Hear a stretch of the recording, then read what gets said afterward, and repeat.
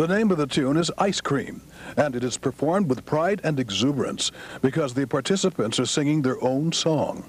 Special Music by Special People is the name of the group, and it was formed nearly 10 years ago to accommodate folks with developmental disabilities when the Park District hired Joe Yost to be their music instructor. Their social skills, verbal skills, the parents, I get testimonials all the time about what's happening, how they're growing, how they're learning, and I've learned a lot through all of that. Group members are up to 50 years old, and they practice at Wells Park, where they are joined by volunteer instrumentalists who assist them in creating the music along with Yost. Joe's terrific.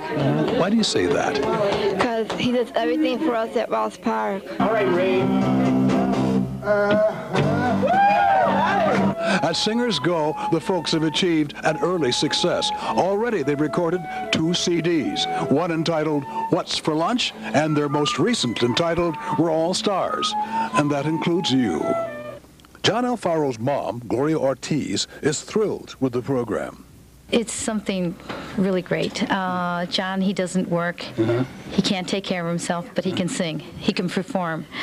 He can talk in front of 500 people and doesn't bother him at all. I'm changing people's lives. That's what I feel. I do it because I love music, and it's music that I've always felt that music has been kind of my calling, and I follow that, and this is what it's brought me.